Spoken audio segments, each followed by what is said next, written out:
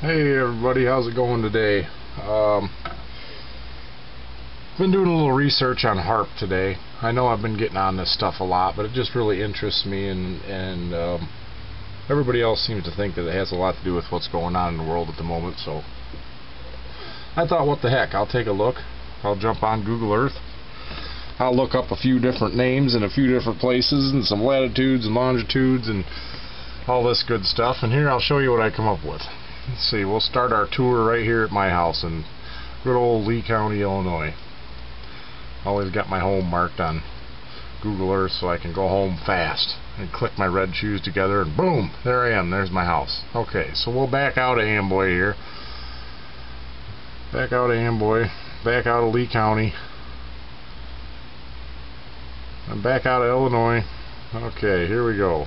Let's see, where should we go first? I guess the first place I should take you is to the GAC Kona Harp in Alaska. This is where Jesse Ventura was on TV the other day.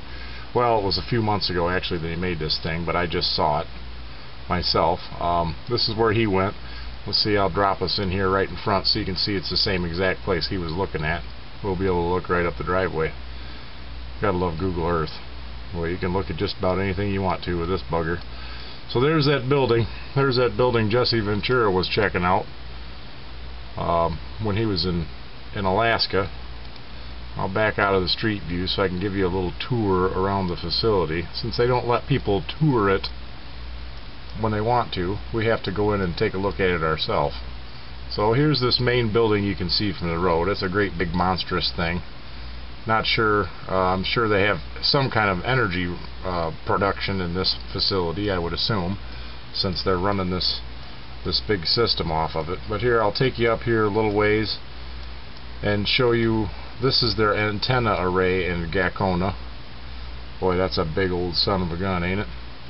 It's funny how it seems like every HAARP or ionospheric heater type of place I could find on the internet always has something blocked out. See, you can't see where these roads go over here. You can't see what this stuff is here. Every time you find one of these facilities, they got something blocked out. So that's your HAARP. You see all these funny lines, how they got this in Alaska. It's funny how Alaska's like that. They got all kinds of stuff blocked out. So I guess the next place to go would be the HIPAS ionospheric heater, and that is right here in near Pleasant Valley in Alaska.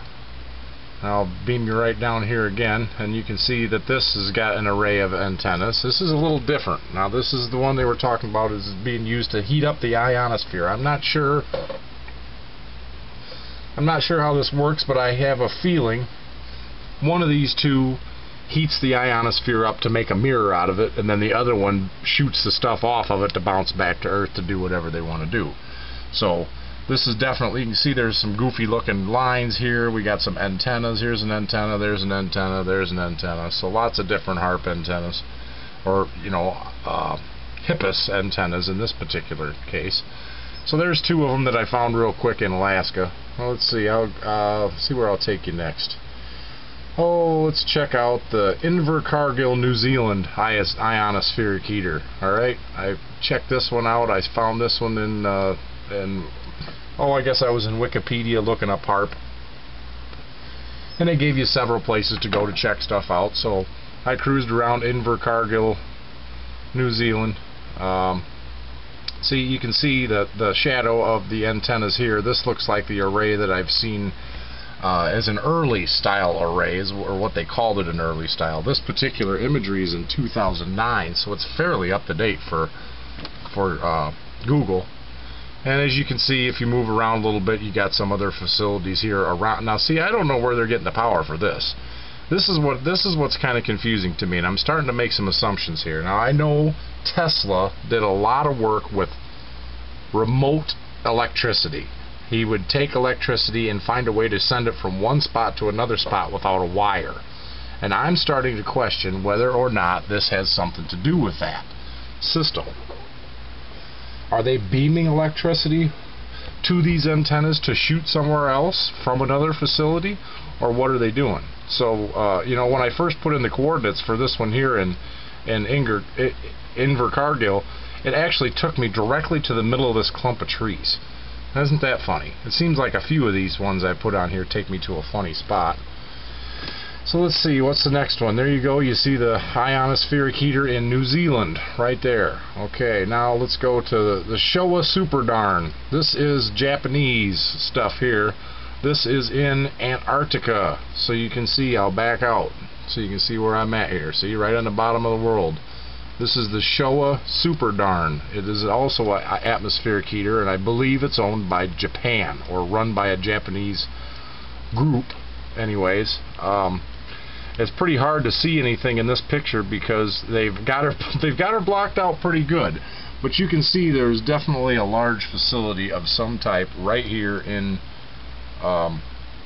Antarctica. There's all kinds of vehicles, and I'm sure there's some type of an antenna array here somewhere. Of course, we've got odd clouding and odd coverage as usual. You can see there's all kinds of equipment of some sort here.